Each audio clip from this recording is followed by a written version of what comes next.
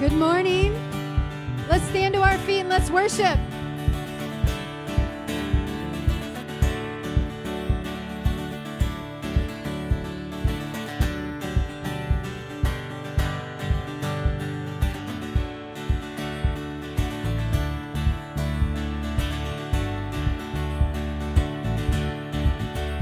I was buried beneath my shame.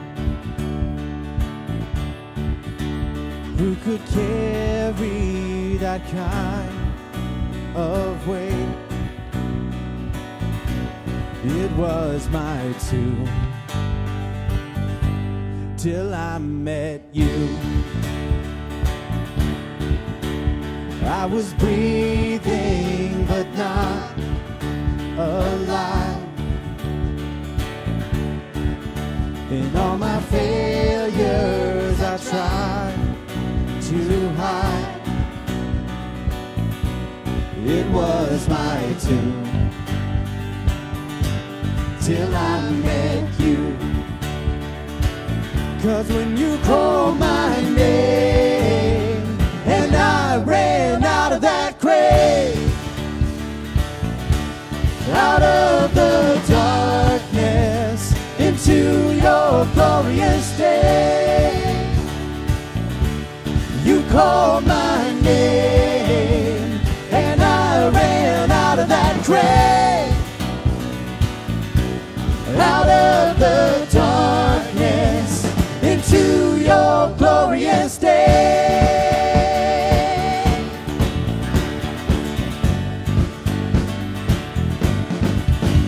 Now your mercy has saved my soul, and now your freedom is all that I know. The old me knew Jesus when I met you. Oh, you called my name and I ran out of that grave, out of the darkness into your glorious day.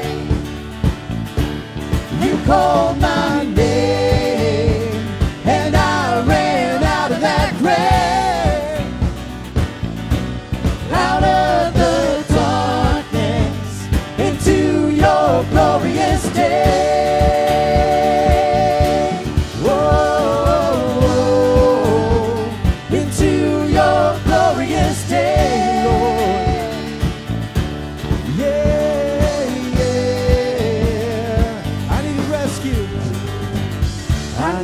Rescue, my sin was heavy, a chains break out the weight of your glory. I needed shelter, I was an orphan, now you call me a citizen of heaven. When I was broken, you were my healing, now your love is the air that I'm breathing. I have a future, my eyes are open, and when you call my name, oh, I ran out of that grave, out of the darkness into your glorious day. Oh, you called my name and I ran out of that grave, Lord, out of the darkness into your glorious day. Whoa, into your glorious day.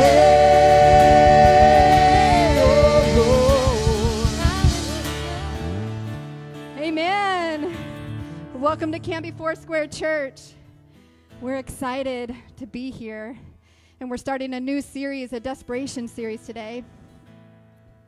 And we're going to sing a new song this morning. It's going to be with us throughout the series. It's called Meet Us Here.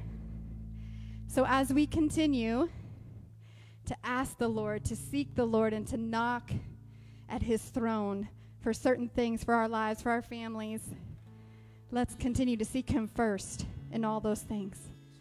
Amen. So the chorus of the song goes like this. Be the first thing, the last thing, all that we're seeking, the one thing we're asking, one thing we're needing, as every hand is raised, every heart draws near, meet us here. Sing that. Be the first thing, the last thing, all that we're seeking, the one thing we're asking, one thing we're needing, as every hand is raised, every heart draws near, meet us here.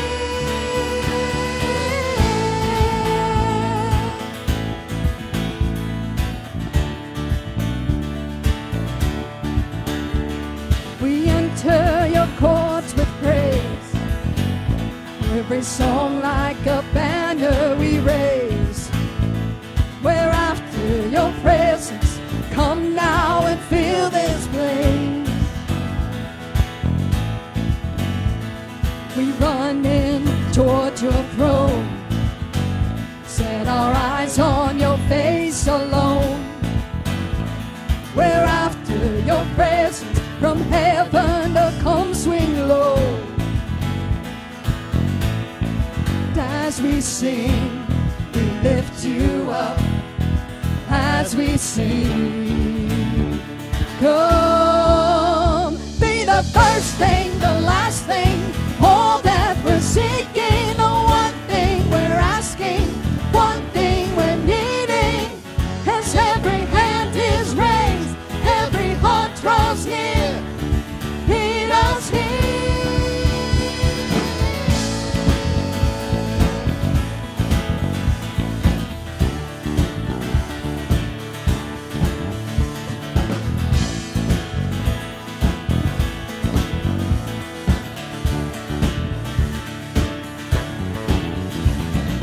Nothing that matters more, you're the treasure we're searching for. Our joy is your presence, our wonder and our reward. And as we sing, we lift you up. As we sing, come. Be the first thing, the last thing, all that we're seeking, the one thing we're asking, one thing we're needing, as every hand is raised, every heart draws near, meet us here. Be the first thing, the last thing, all that we're seeking, the one thing we're asking, one thing we're needing, as every hand is raised, every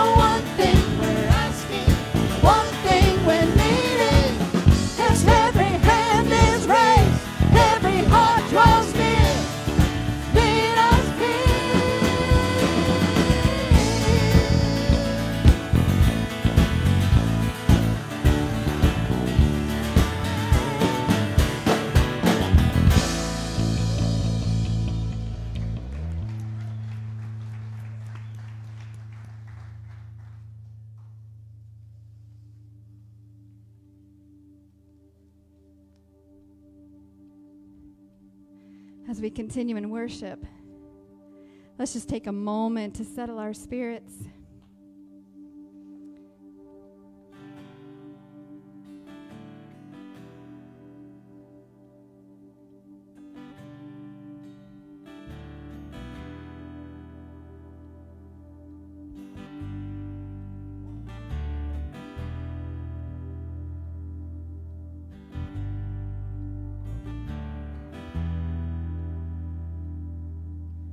Grandeur is great before, moved by the sound of his voice, and seas that are shaken and stirred can be calmed and broken from my recall. Through it all, my eyes are on you. Through it all, it is well. Through it all, my eyes are on you. It is well with me.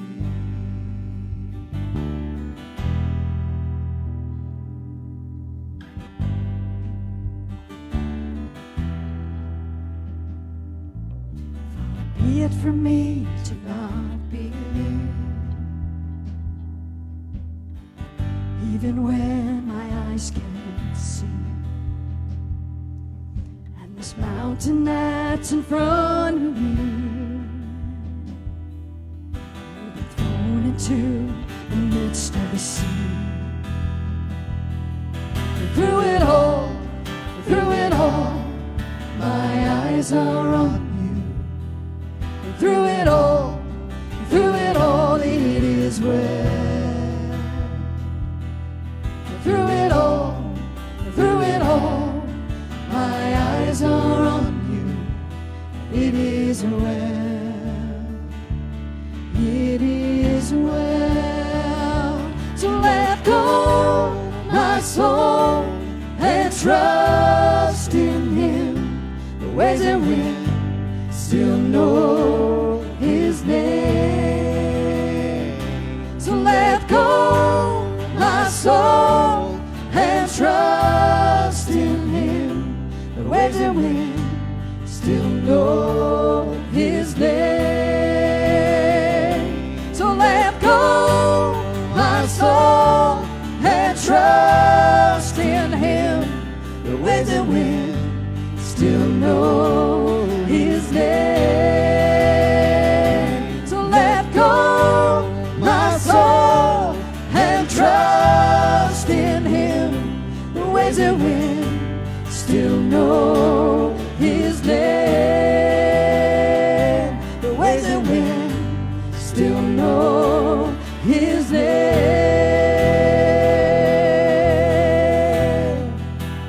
It is well.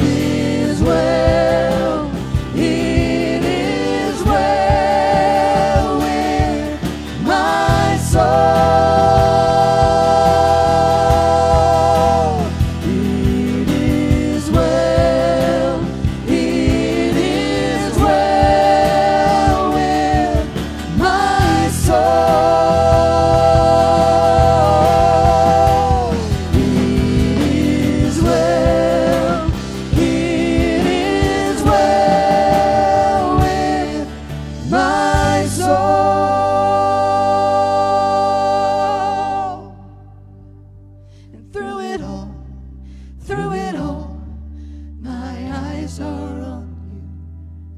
Through it all, it is well. Through it all, my eyes are on you. It is well with me.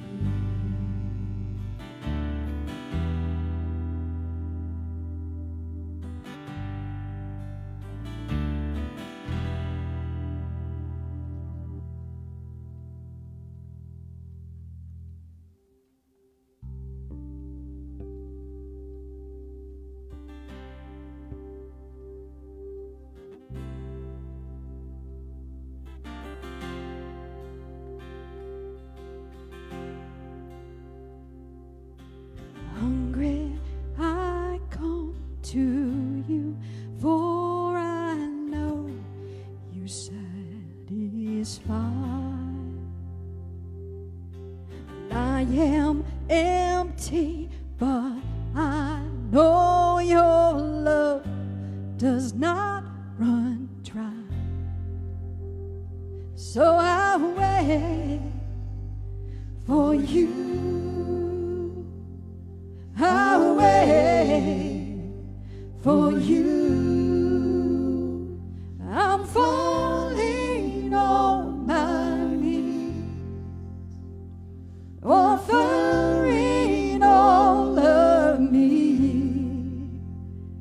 Jesus, you're all this heart is living for.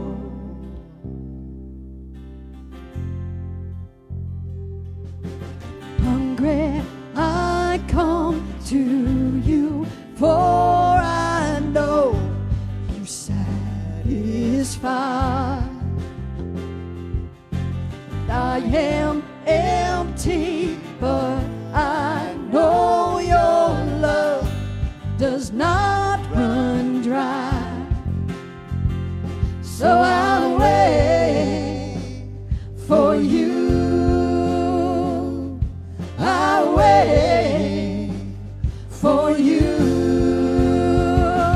I'm falling on my knees, offering all of me. Jesus, you're all this heart is living for. This heart, and I'm falling on my knees, offering all of me. Jesus, you're all this heart is living for. Oh, yeah. Broken, I run to you, for your arms are open wide. I am weary, but I know your touch restores my life. So I wait for you. I wait for you. I'm falling on my knees, offering all of me. Jesus, you're all this heart is living for. This heart is living for. I'm falling on my knees, offering all of me. Jesus, you're all this heart is living for. Jesus, oh, Jesus, you're all this heart is living for. Oh, yeah.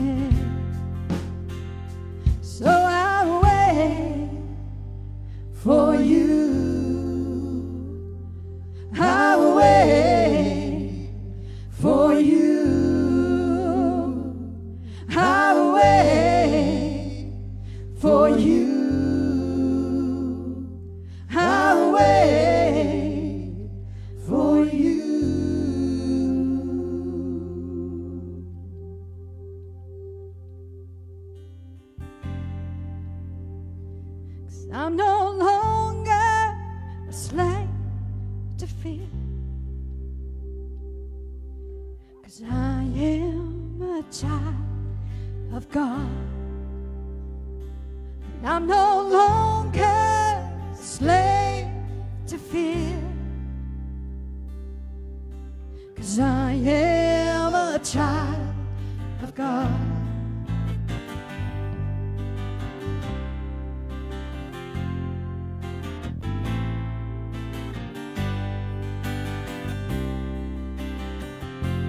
You unravel me with a melody.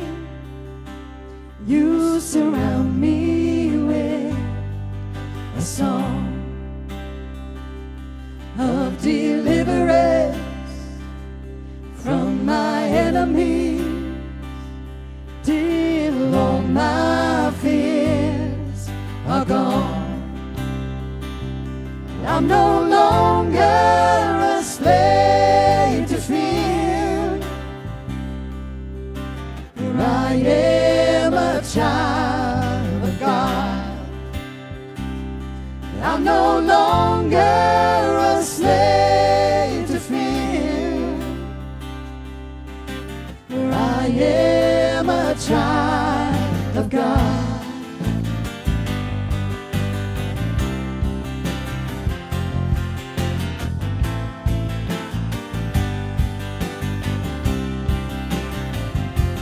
From my mother's womb, you have chosen me.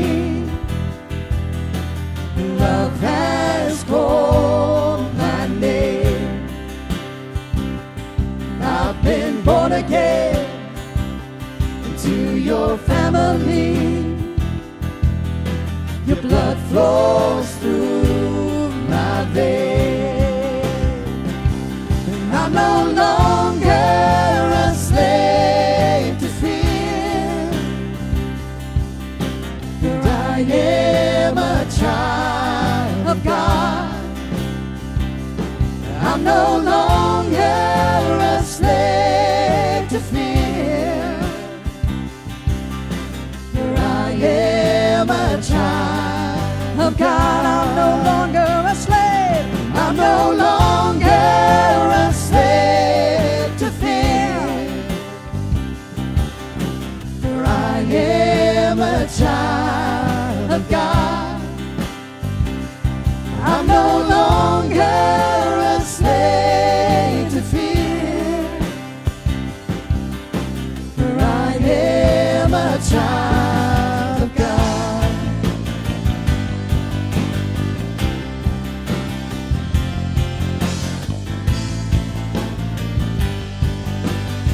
You made a way for us. You split the sea so I could walk right through it. My fears were drowned in perfect love. You rescued me so I could stand and sing. I am a child of God. You split the sea so I could walk right through it. My fears were drowned in perfect love. You rescued me so I could stand and sing. I am a child of God. Oh, I am a child of God. I'm no longer a slave to fear, for I am a child of God. And I'm no longer a slave to fear, for I am a child of God. Our declaration: I'm no longer a slave to fear, for I am a child of God. I'm no longer a slave to fear. For I am a child of God. Amen. Lord, we declare that promise this morning. Thank you for wrapping us up in your grace and securing us forever in your family. We love you, Lord. In Jesus' name, amen. Well, let's turn to one another this morning and greet each other in love.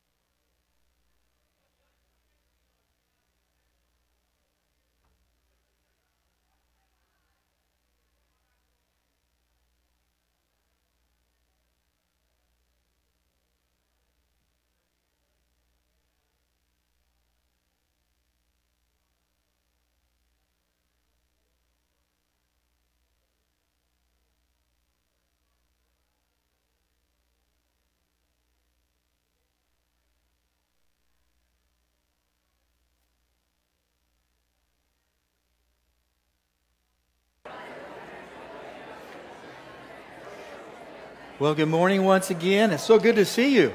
It's good to be here and starting the fall season all together in one place at a time. It's just been wonderful. Again, if you're our guest, we want to welcome you. Just thanks for coming and hanging out with us. We just always enjoy spending time with each other and enjoying each other's company. And speaking of enjoying each other's company, there's going to be plenty of opportunities to do that in the next few months. You're just going to see a lot of different activities starting up again. And so we want to invite you to be part of that, not only here, but around the community.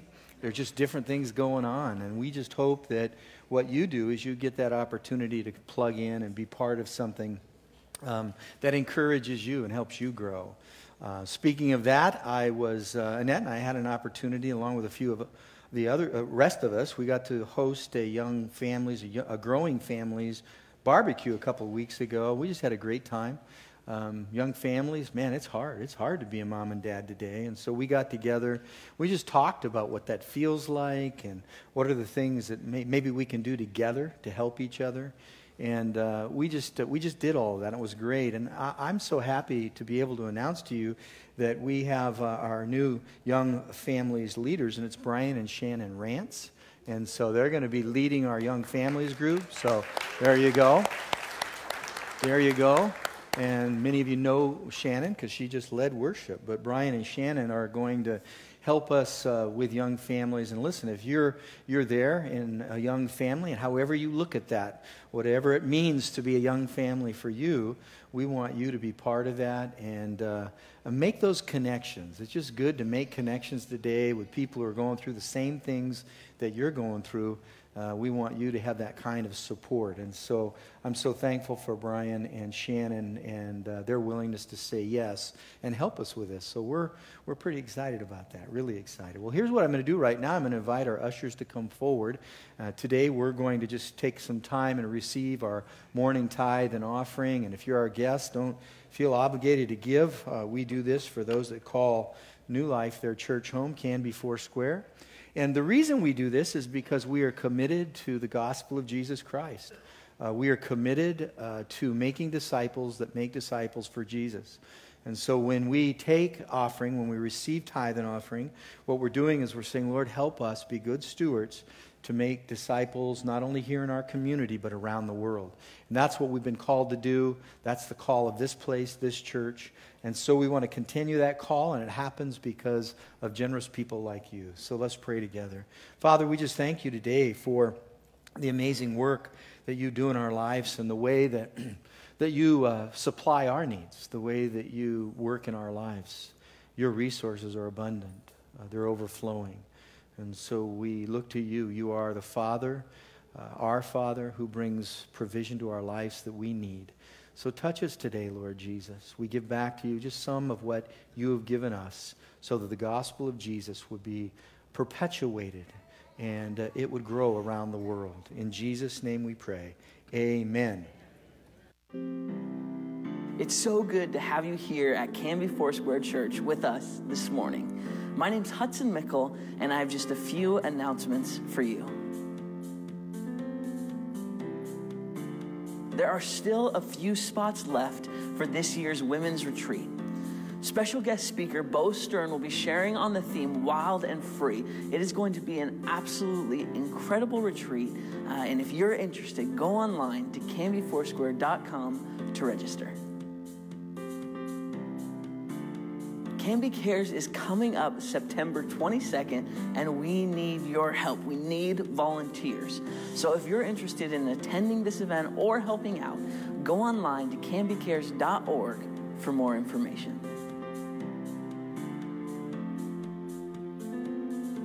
If you're still looking for a place to plug in, whether it's to serve or to be a part of a small group, make sure to go check out the patio and the lobby, for this is the last weekend of our expo. We've got a couple of great classes coming up, and the first one being Rooted. If you don't know where to start here. Rooted is a great way to plant some roots in our community and be a part of an absolutely awesome small group environment.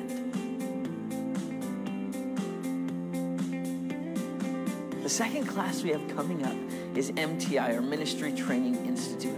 I was a part of this class last year, and I just have to say it is absolutely fantastic. It will bring about life change and some incredible experiences. And for the first time ever, we can offer this class completely free. So if you're interested, make sure to sign up for MTI.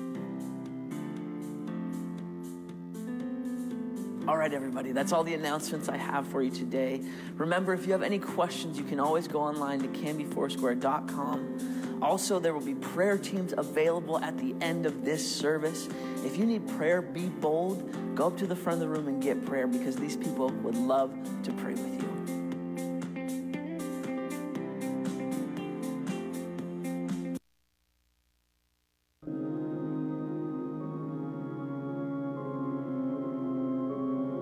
It's not until we reach the end of ourselves,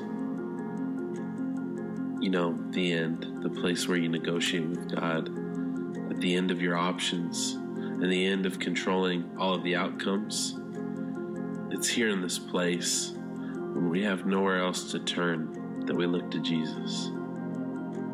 See, He's the one who sees us when we fall, the one who hears us when we cry out, the one who cares about our pain.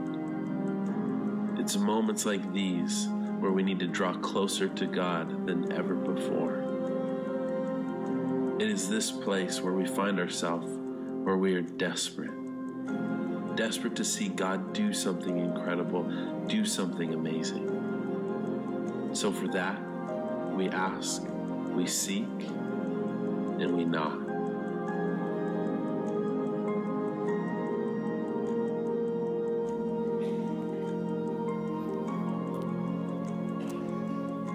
For the next several weeks, we're going to be looking at desperation and how desperation can bring us hope.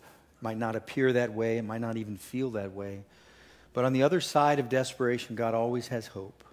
There's always a reason why he brings you through what he's bringing you through, even right now. If you're going through a time or a season of desperation, be sure you know that God is leaning in, that God cares. When you feel separated, when you feel alone, that God is there, that he loves those hearts that cry out to him in desperation.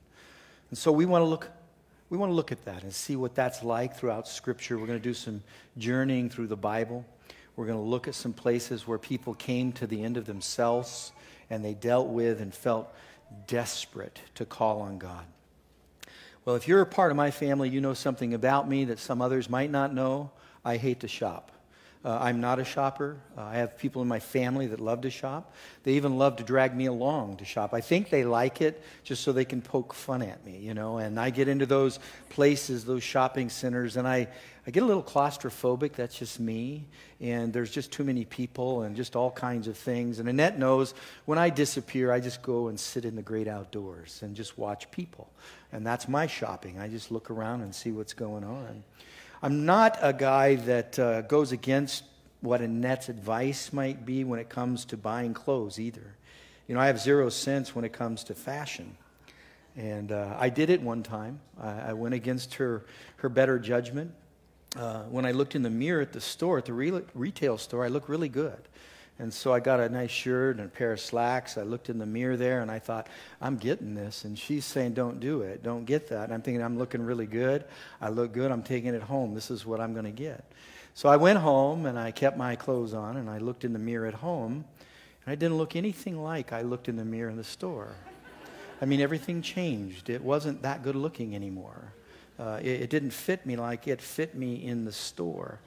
You see, Annette knew something that I didn't know, and it's called a skinny mirror. How many have heard of skinny mirrors before? Have you heard of those? Well, you could have told me that a long time ago to save me a lot of grief. But I realized that a lot of retailers put skinny mirrors in their stores so that when you look at their product, you want to take it home with you. And that's exactly what I did. You know, I get it. We rather not face the hard truth. We've gotten pretty comfortable with people telling us what we want to hear. We like our egos to be stroked. We like certain things to be said about us that may not be true. In fact, the latest trend on college campuses, maybe you've heard this, is called a safe zone. You know, a safe zone is a place on campus where students can come without worrying about getting their feelings hurt. No free speech in the safe zone.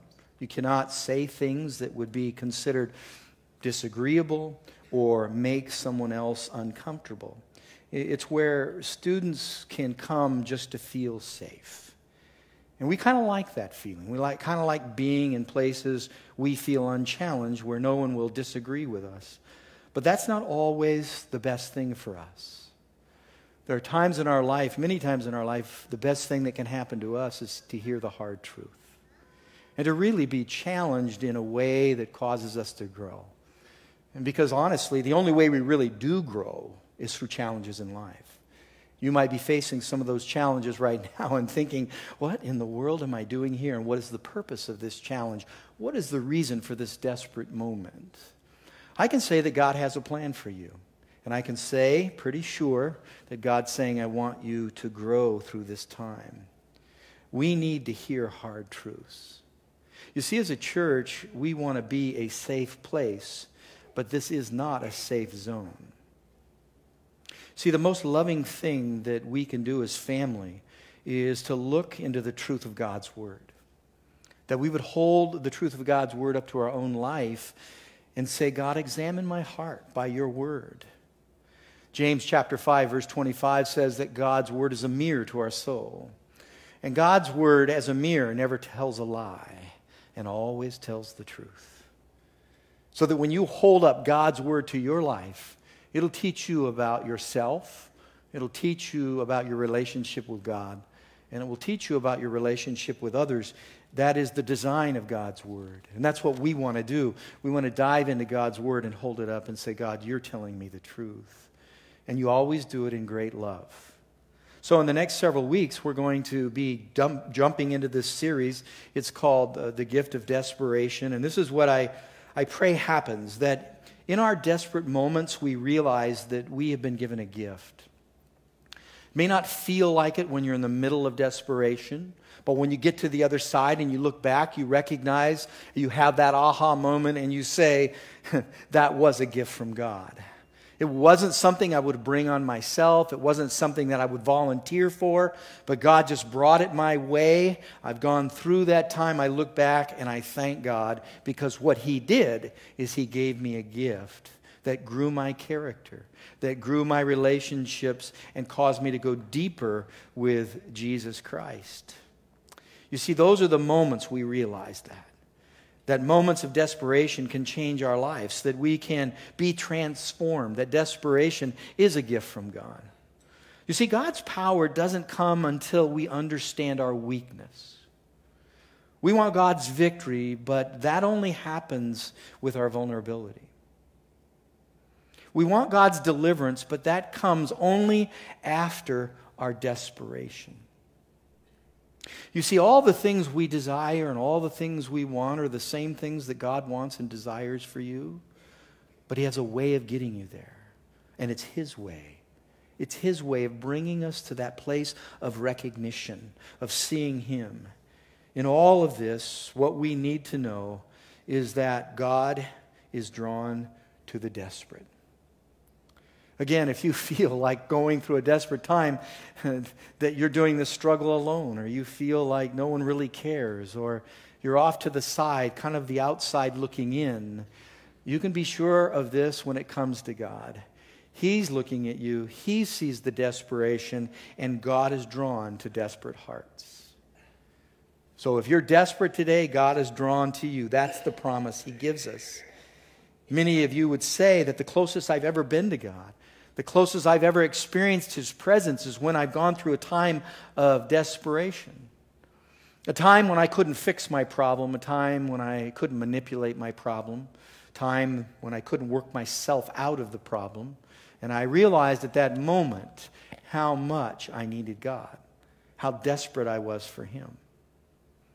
And so this morning, we're going to take a look at a story about a desperate woman, a soon-to-be or would-be mother, and she was desperate for a child. So with that, would you open your Bibles with me? If you have your Bibles here today, open it to 1 Samuel chapter 1. It's at the very 1/3 first part of the Bible.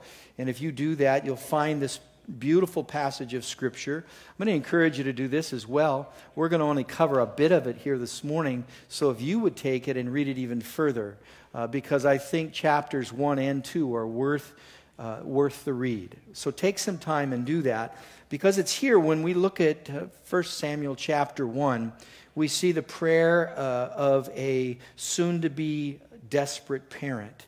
And even more, this is a woman who wants to be a mother. That motherhood is in her heart, but she doesn't have a child. She's without a child. But she longs for a child. And out of that longing, she has this time, these moments of great desperation. And I can say this about what I know about moms is there's no one else on the planet that prays more for their kids than their mothers.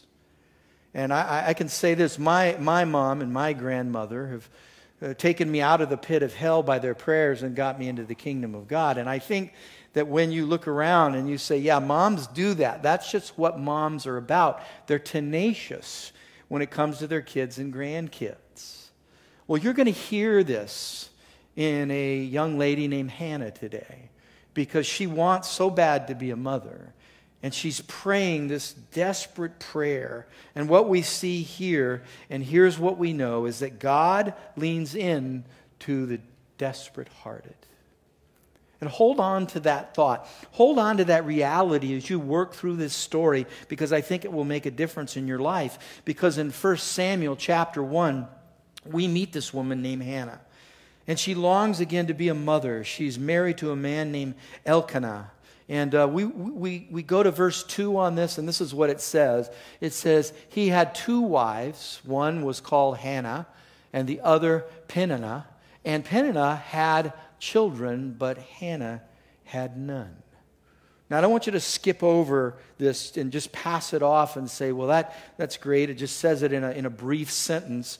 When you pass over this without thinking about that last phrase, but Hannah had none, you miss the impact of what the Spirit is wanting to say to you. This is horrible for her. This is torturous for her. And in fact, when you read this, this is a recipe for despair, right here in verse 2. Now, the Bible doesn't endorse polygamy. Some people ask that. Well, she had 2 wives. Well, it doesn't endorse polygamy. It's a horrible, bad idea. Polygamy wreaks havoc on families in the Bible. God's plan is 1 man, 1 woman. We see that the overflow of those choices made still haunt us today if you go to the Middle East. We have someone that we study and look at and love his life. His name is Abraham. But there's problems in the Middle East because of some decisions Abraham made that had to do with more than 1 woman. So this isn't a great idea. But this is where Hannah finds herself. And I don't want to ever underestimate the pain of infertility. The pain of infertility should never be underestimated. In fact, there was a study done not too long ago that said women rate infertility on the same level as they do terminal illness. It's a horrible thing to deal with. And here, Hannah faced incredibly difficult social pressures being infertile. Now, I don't want to downplay what women might feel today, but you've got to go back and put yourself in the time that she lived to really understand the impact of what's going on here. There was much more social pressure put on a woman to have children back then because this was the structure of society. This is how culture thrived. It thrived because moms are having babies. That's how it thrived. You also think about retirement. Obviously, no Social Security, no 401ks back then. So who did you count on in your older years? You count on children, the children you bear. That's how you live life then. Hannah did not have this. And so the pressure, the shame that she was dealing with was great. But it's interesting to me when you look through the Bible, the women that struggled with infertility in the Bible, all were righteous women. Notice that. You have Sarah, you have Rebecca, you have Rachel, you have Elizabeth, all struggled with infertility. And what happens typically in our lives when desperation comes, what we have a tendency to do during desperate moments is that we push God away instead of crying out to Him. And that's kind of the human response because we feel somewhat like a pariah. We feel like an outcast when we go through desperate times. And again, God's leaning into you right now if that's true about your life. And maybe your desperation isn't infertility. Maybe it's failing health or a broken marriage.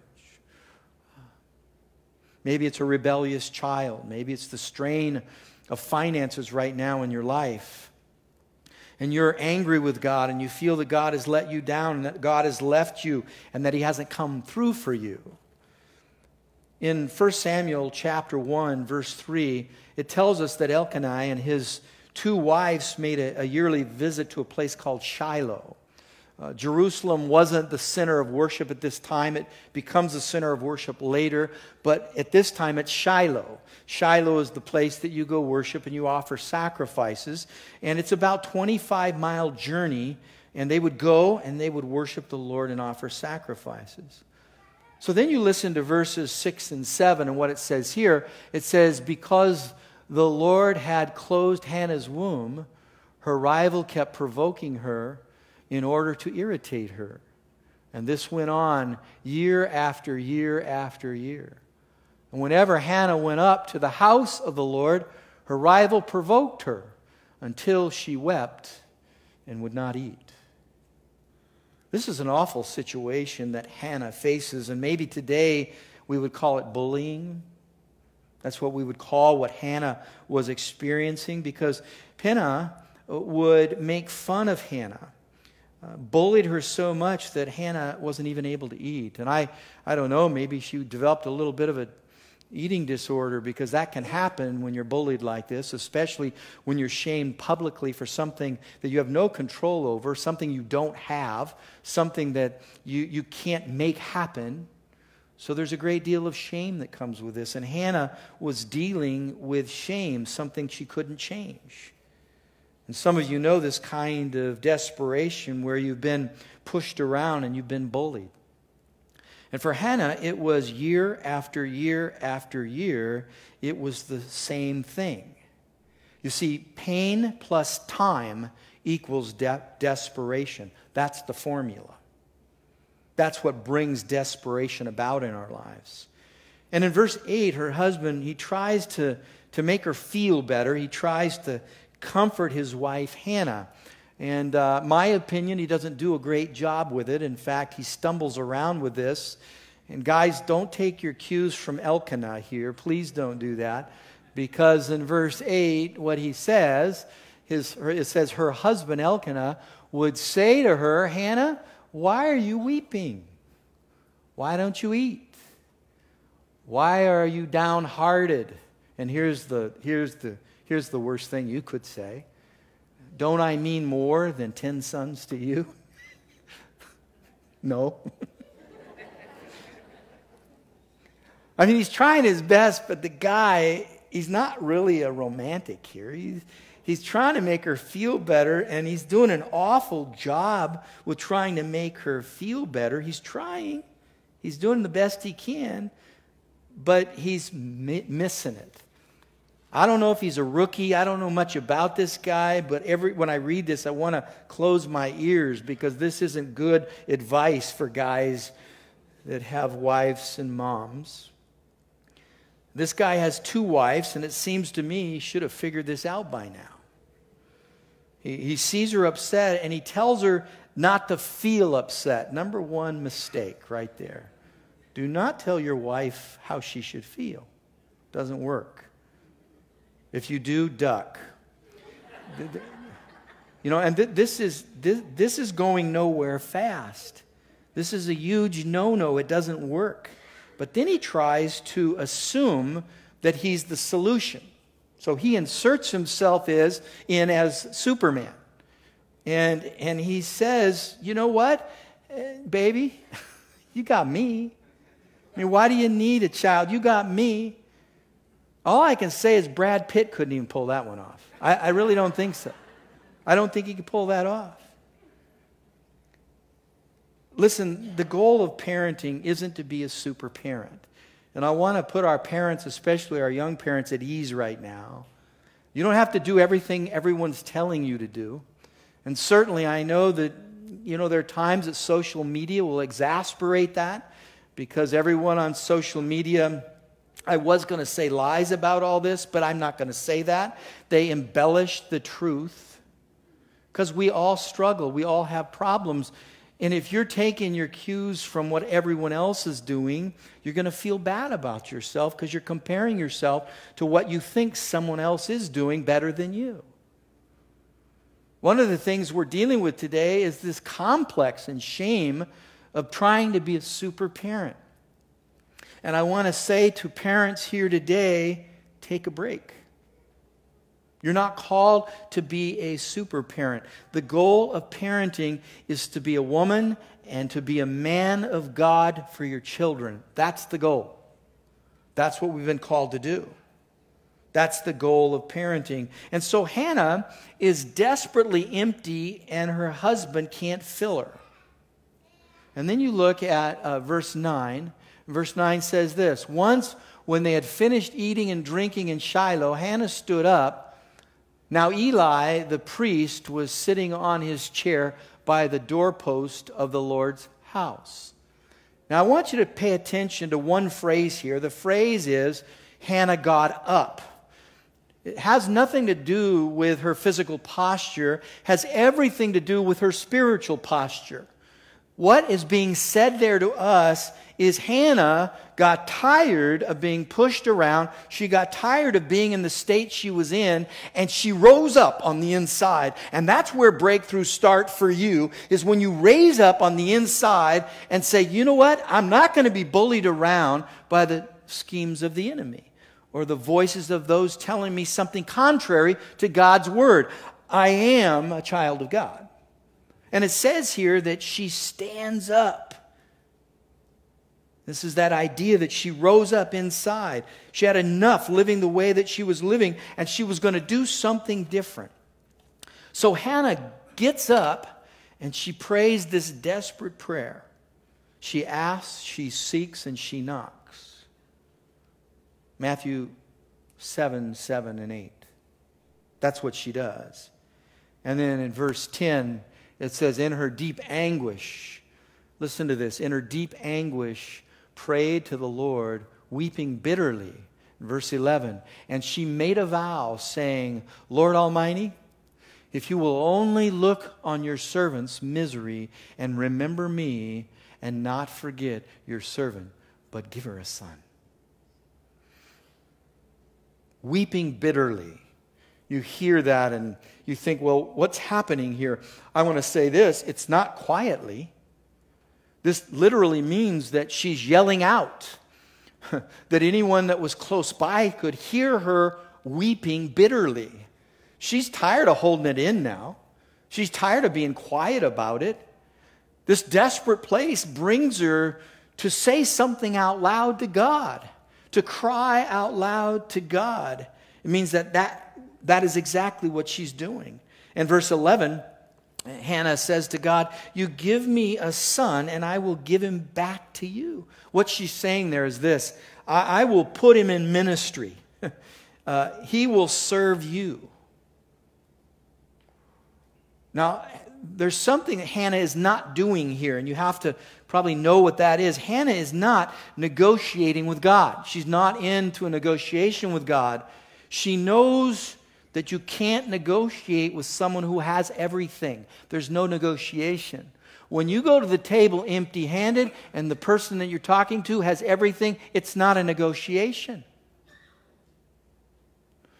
What this is, what you're hearing, what you're witnessing, is this is surrender. Total, absolute surrender.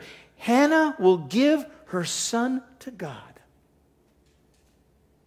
You know, I know there's a lot of fear in the world we live in today, and a lot of us, we've responded to that fear by kind of hunkering down more, holding on to the things that have been given to us with a tighter grip.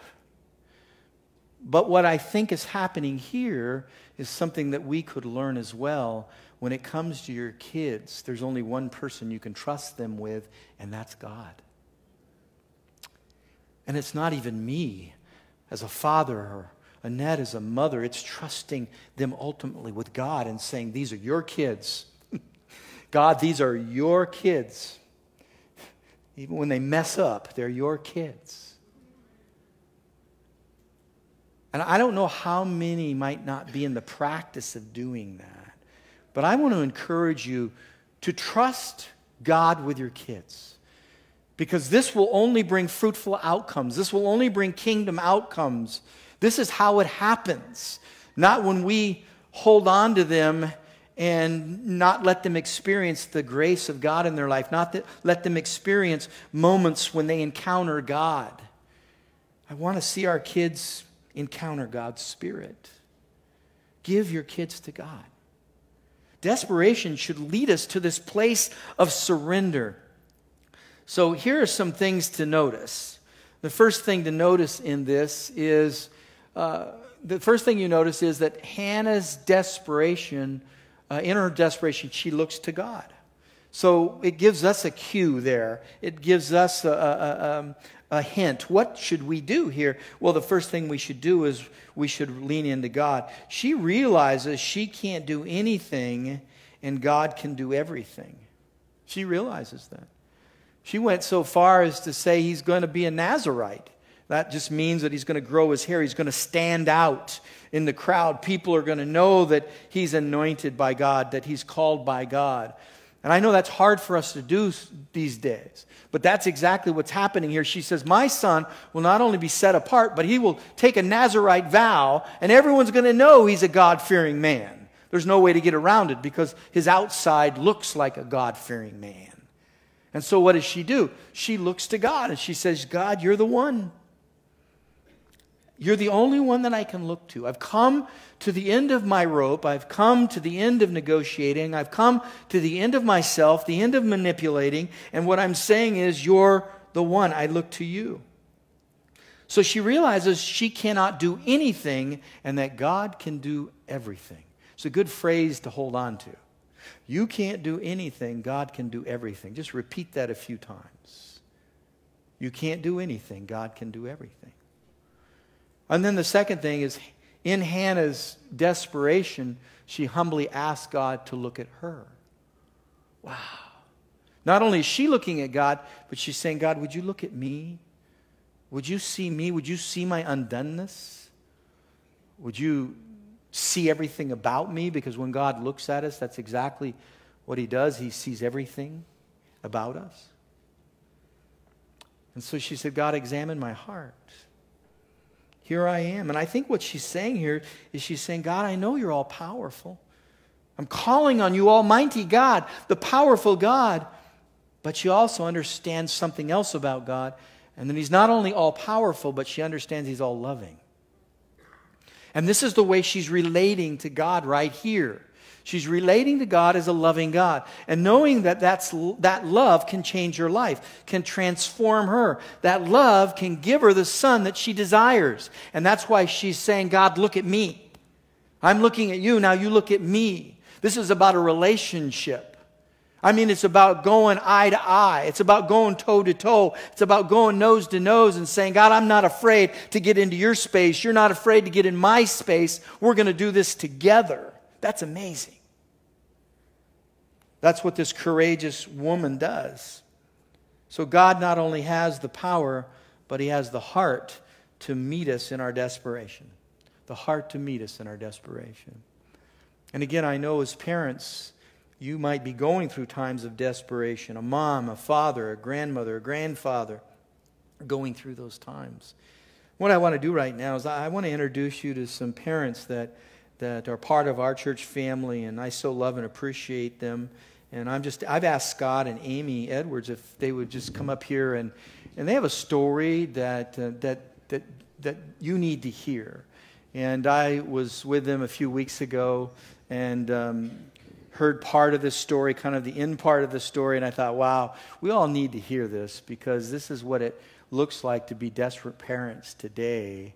And we've been on the journey together for the last few years, praying and talking, and I know there have been several moments of desperation. And so I want you to just share with us what that story is for us. So over the last 14 years, we've been praying for Scott's nephew, and the last 3 years have had the opportunity to have him in our home, and just recently adopted him. So I'm going to let Scott start the story.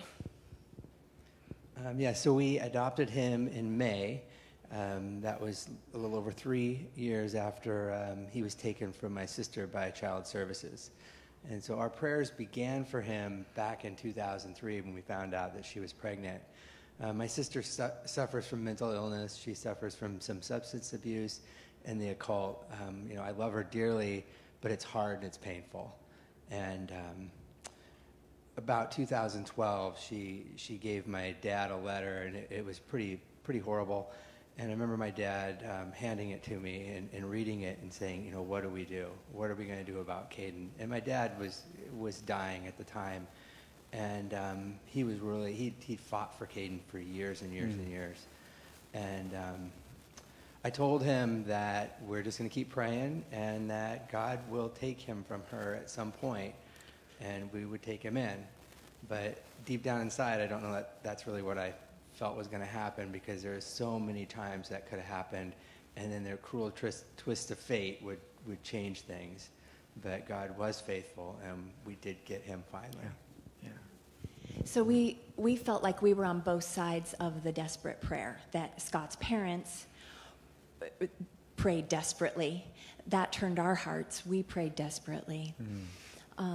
So we were able to have relationship with Caden really sporadically over his life. But something that was really monumental for me is that it was a hard process, having 2 older kids and then this 11-year-old who comes in who's mentally more like 9. Just very delayed due to severe neglect. So really hard. And a few years before Caden came, my mom made me this great little photo display. And that's a picture of it. But you'll notice that blank spot, which was really odd because my mom has made a lot of things for me over the years, and she's never given me anything that was unfinished. And she said, I just couldn't find the right picture to go there, and I knew you'd have something, and you could finish it. And I thought, okay, but I never did. I just never got around to finding a picture to put in that spot. And it sat on my counter for several years. And about 1.5 years ago, in the midst of this struggle and desperation, God showed me that. And he said, I saved a place for Caden in your family. And so now this is what it looks like. There he is. And right in between our other 2 kids, there was a spot for Caden to be. So that is just a constant reminder to me that God has been working all along. So we still covet your prayers because we're still in the midst of it, but it's been good. God is good. Scott and Amy, it's been incredible. And I know Annette and I have witnessed your journey, and we've texted each other back and forth, please pray, and we've done it together. And here God's brought an answer. Caden's the answer. Yeah. So thank you. Thank you for sharing that story with us.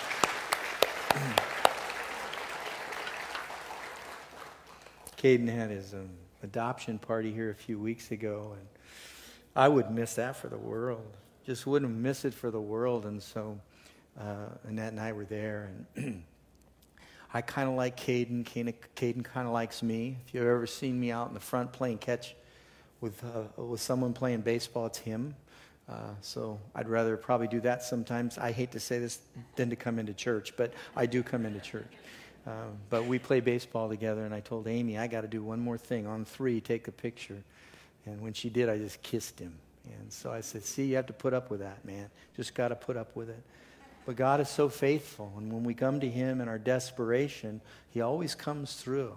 Whatever it is that you're dealing with in those times of desperation, he comes through. I want to finish our time together by doing one other thing, and that is very important to Annette and I, and it's something that we've practiced all of our lives. And the reason we practice this is because my mom and dad practiced the act of anointing with oil. Anointing oil represents, for those that might not know, oil represents the work of God's Holy Spirit. The anointing of oil represents God's domain. This is the domain of God's Holy Spirit. And what is the first and most important domain of God's Holy Spirit? It's us. We're living in holy sacrifices. And that when I was growing up, my dad and mom would anoint us with oil, and they were saying to us as our children, we're setting you apart, that the Holy Spirit has domain in your life, and that you will follow the call of God on your life. And they believed in faith doing that. That's how they did it. And then we also anoint our home. The doorposts of our house. If you go through this building, you'll probably find oily spots that my dad has gone through here. Can't keep him out. He just goes to different places and gets oil everywhere. And that's something that's been passed down to us, and we want to pass it on to you. Because one of the things we did when we got together with those young families a few weeks ago is, at the very end, Annette and I prayed for all of our young families. And we asked them as they left if they would do one thing, that while they were being prayed for, they would also go home and pray for their children. And they would pray over their house. And their house is God's domain. And so we handed out some vials of oil, and they took those and prayed over their kids. And what we want to do today is do the same thing, that when you leave, grandparents or parents, we want you to take a vial of oil, and one per family, however that looks for you, just take one, and that you would anoint your children with oil. This is not a time to be casual about the lives and the spiritual well-being of our children. This is the time that we need to stand up and we need to ask, we need to seek, and we need to knock. This is the time. And one of the ways we do that is we're just obedient to God and say, God, we believe that you have the best in mind for us, and we're going to dedicate our kids to you. We're going to dedicate them to you through the anointing of oil. And so that's what we're going to do. When you go, there'll be people standing at the doors, and you can just grab a vial out of there. But pray over your children. Pray over your grandchildren. Pray over your home. Annette and I have written scripture inside of our closet, just writing scripture that says, this is the house of the Lord. And so we want to pass that on to you, give you something to take. If you don't already do this, take this with you and practice this to remind yourself that you are God's and that you trust in him. Father, we just thank you today for this time that we're able to spend together and just kind of take that first step in this series, The Gift of Desperation. And I know there are probably many of us in this room that are going through desperate times, don't necessarily see it as a gift. But as we walk through it with you, it is a gift. It's tremendous. Because we get on the other side and we see things you already saw. We see things that you've done through this whole time, things that you've done in our lives to get us to the place we are now, outside on the other side of desperation, looking back and saying, God, you are wonderful. That's how your people sing your praises. And that's why they sing your praises, is because of your faithfulness and your ability, and only your ability, to lead us through difficult times.